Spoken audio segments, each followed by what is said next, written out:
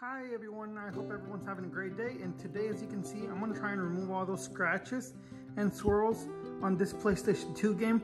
I was trying to play, this one's actually, which one is it? Jack? Yep, Jack 2 on my PlayStation 2, and it's full of scratches and swirls.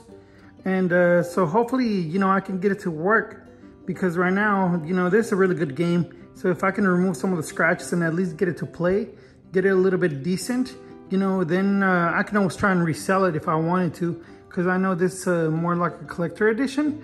But hopefully I'm going to show you how I do it. I used to do paint correction on the cars, or I still do it. And some of the products actually that I use on my cars, I'm going to use them, and I'm going to show you the products that are better to use. And for time, I've seen some guys use rags or like paper towels. No, there's a lot easier. You can actually use some of the kits that are used to restore, like headlights, and they can start some of the product. But just be careful, because you don't want to remove too much of the cover, because once it gets all the way down, then it might not be so good. Okay, guys, these are some of the products that I'm going to be using. And for the polish, I use them in Zerna, and this one has a cut of about a 5. If you have any more questions, just shoot me a text, and then I'll try and explain everything to you. And then I'll try and post links if you want to know more information. So this is what I'm going to do. I'm going to spread a little bit of the Mancerna polish, car polish. And I'm going to do it, just around a little bit at a time. And then I'm going to try and apply it with my finger first. Make sure that I can get some of the polish in all the, video game, in all the CD.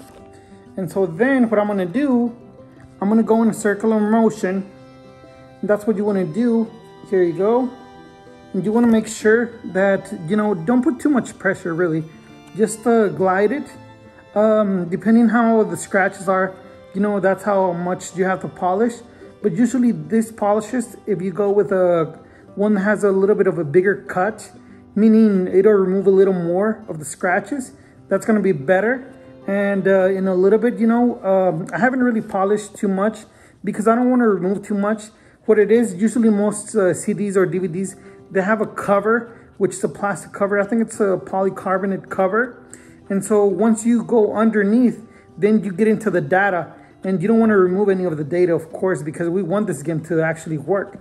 And so right now, I've been polishing it for almost about 15 seconds or so. And probably I'll polish it for another 10 seconds, and we'll see how it looks here in a little bit.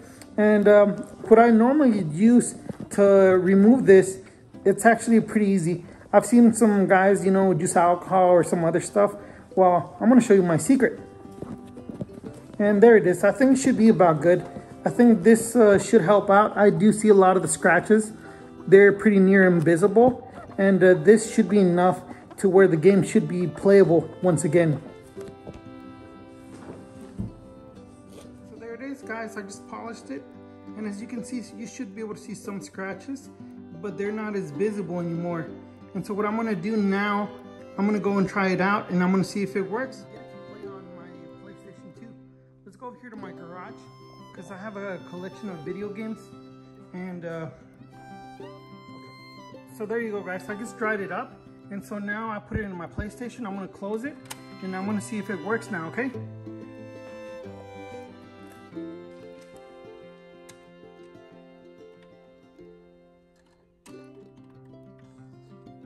Okay, guys, so here's the moment of truth.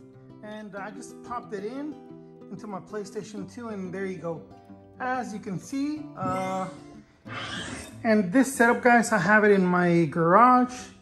This is where I keep my cars, and yep, there's my Obama poster, and there's my Nintendo 64, some of the other video games that I collect. I just do it for fun, but here you go. So let's see here if I can load, or I guess new game. Empty, so let's see here.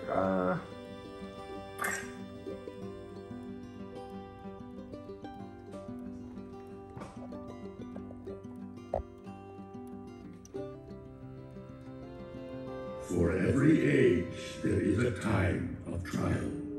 The rocks faced such a fire before they were the strength beneath. So there you go, guys. So please, you know, if you like what I did, subscribe to my channel, like, and please follow me.